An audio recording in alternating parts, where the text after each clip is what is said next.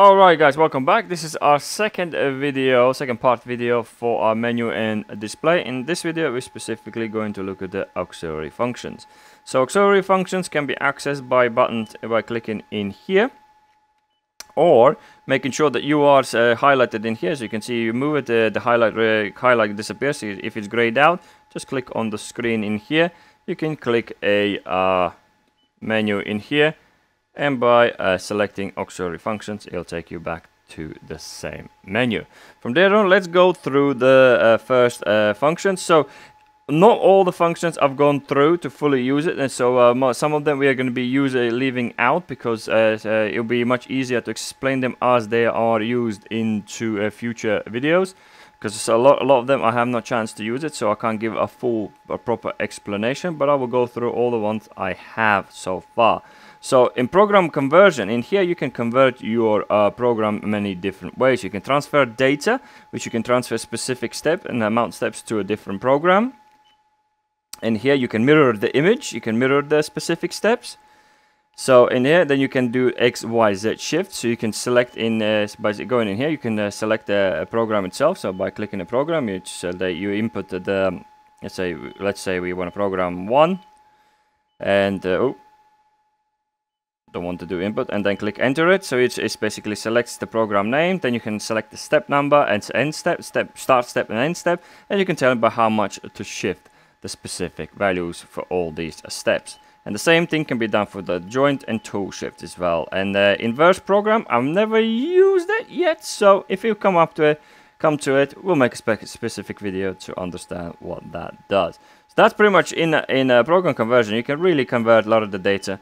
So in short, in a program conversion, you can edit a lot of the steps by shifting values or copying and transferring specific steps to specific programs. That's pretty much in short.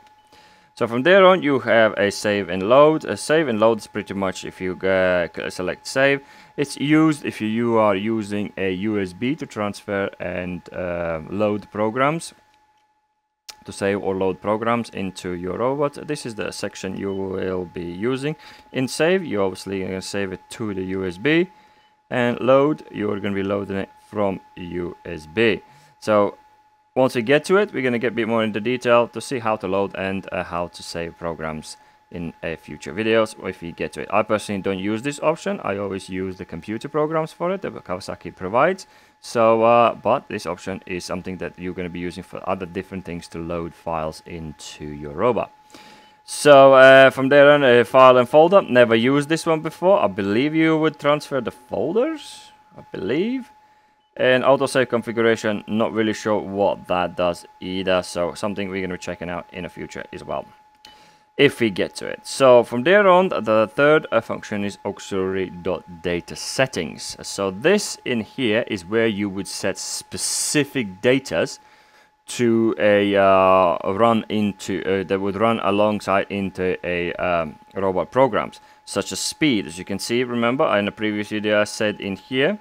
So in this section right there, you can see the speed in here, and it says speed 9. It doesn't necessarily mean that anything really. It's just a number. So that number needs to represent something. So let's go back into the menu, and we show you data. And if you go into the speeds, as you can see, speed 0.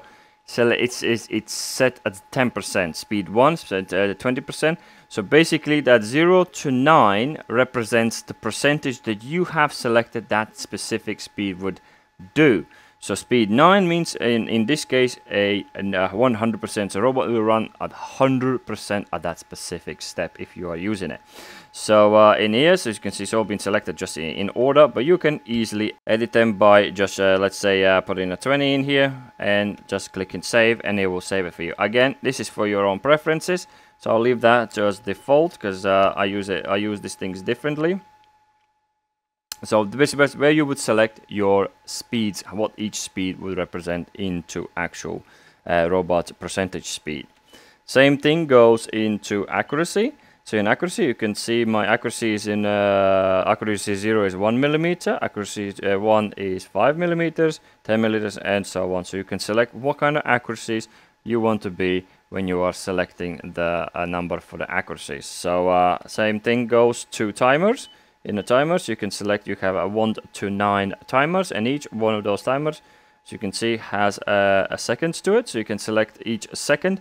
Each timer would have its own second attached to it. So it's up to you to set these up the way you like it. And then is a tool coordinates. This is something we're gonna get much deeper. We're not gonna get into all this now, but tool coordinates is very important for future programming, for the robot's accuracies and everything in between. There's a lot more need to get into it, but this is where you would set up your tool coordinates, and you have a all 9, I believe it's 9. Yeah, it's 9 tool coordinates you can select. So, and change as you run your program. It's very important, something that we are going to get into it. So then you have AS language mode settings. Never used it, don't really know what that is specifically for. Again, I use the programming from the computer, so I don't really use these functions in here.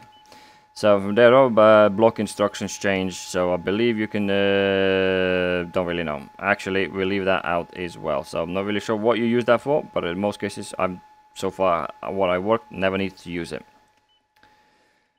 From there on, you have a basic settings. In the basic settings, you teach check speed, home position, workspace, load on ARM, auto coolcore register, auto load measurements, and home position check, axis set. So let's check out first that teach check speeds. In teach check speeds, what you can do, you can select when you are in the teach speed, what each speed represents. At what speed does it run? And everything is done into millimeters. At the moment, my speed 1 is 0.2 millimeters per second, which is really low. This is all pre-configured by default, but you can change it if you wish to these to be changed. The same goes to a check speed if you are doing a check mode. Something we're going to check out again in a future video, the teach speed and check speeds, how they would work with the robot itself. And the next thing what we are using as well is setting up your home position. So this is the home position. You have a 2 options. You get home 1 and home 2.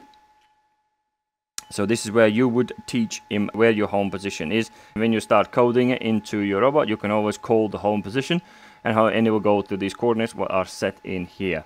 So, and to teach him, as you can see, you have 2 options here. It's a current position. You can move the robot in the position and say copy the current position as a home, or you can enter it manually if you wish to, and you have 2 options for home 1 and home 2.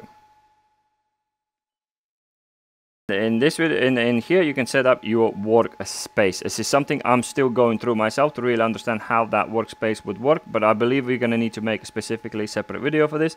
So in here in this window, you can set up your workspace 1, 2, 3, and I believe there is 9 of them. And then it is a load on an arm, so you can set up the what's the load on the arm to give the robot better understanding how what kind of load it is carrying. Basically, in this window, we need to be selecting what load is on the arm, so the robot can better understand what it is doing. Auto tool register, never used it. Something I will need to get into it in the future. There's a lot I need to ask Kawasaki how this would work. And load measurement and home position check access set as well. These are the three settings that I have not used it yet, but I will get into them as I progress with my own learning myself. Then after that is advanced. Advanced settings is quite a big window. There's a lot going on in here, and there's a lot to discuss in. I think as we're gonna get into more videos, some more understanding how things would work. We use a lot of these things in here. It's like zeroing. In here, you can really zero your axis. At the moment, you can see my axes are in this 0 to these positions, and this is something. It's a crucial thing to really understand and not to mess it up, because if you do, things go really bad. In the zeroing and then the system switches, position deviation, errors for e-stops and so on. There's a lot we need to go through in separate videos, but in here you would really access a lot of the advanced settings that the robot will need, like motion limits and base coordinates as well. It's something that the robot would use to offset its base. Again, something we're going to look specifically in the future videos. So slow repeats, and there's an interface panel. Interface panel is something that where you can program the screen in here. So let's leave this into IF panel, by interface panel. This is where you can select and teach this screen. Again, we are going to be programmed in this separately. This is basically where you use this interface panel in here. Let's go back into a advanced settings, and if you go in interface panel, and then interface panel, this is where you would program. Let's say we want to use this one. This is where you would program those buttons on that screen. It's like a PLC HMI programming within the actual teachpad itself. It's quite clever stuff. We're going to do a separate video for it. So, and after that, collision detection, something definitely we're going to be checking out, because it's very important not to destroy your toolings if you are making mistakes, and believe me, you will be making mistakes. Deviation limits for continuing, tool change and moving XYZ limits as well. We can set them up in here. These are not classed as safety limits, but they can be set up if you wish to. But there's a specific card called CubicX needs to be installed if you want to use them as safety. So, and stop categories in here, you can, this is something we check out in the future, is the stop categories. Then is the input-output signals.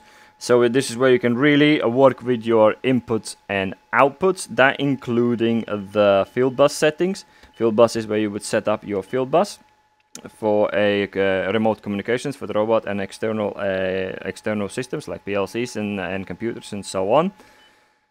And in here, so again, it's quite a lot in it. Dedicated inputs, dedicated outputs, and all these things in here. Clamp specifications, you can see in here. You can select which clamp is at what application. So you can see 0 is not used. There's spot welding or handling. You will need to say what it is for each clamp. But we'll get to specifically to those videos in the future. Signal names, signal settings for arms, signal allocations, and so on and on. It's quite a lot. Log function, never really been in there, so basically I believe this is where you would log all the errors and anything to do with the maintenance and erroring and operations and so on. And then you have a system. In system, a system function is where pretty much everything is to do with the system itself. So specifically like the dates, times, PC program runs, stops, shows language, network settings, and so on. So this is pretty much the entire menu where we go through. There's a lot to discuss for each specific menu, as we are going to be using them, because there's a lot to learn about them, because they're very crucial to understand. So, and that will, ladies and gentlemen, will do for this specific videos. So hopefully that gives you a brief overview of these menus. And in the next video, we are going to be jumping into the base, joint and tool coordinate system, how that works, and watch how robot responds to each one of those moves. So join me in the next video. So thank you very much for watching. Hope you enjoyed it, and if you do like the video, do subscribe and like, and I'll see you next one.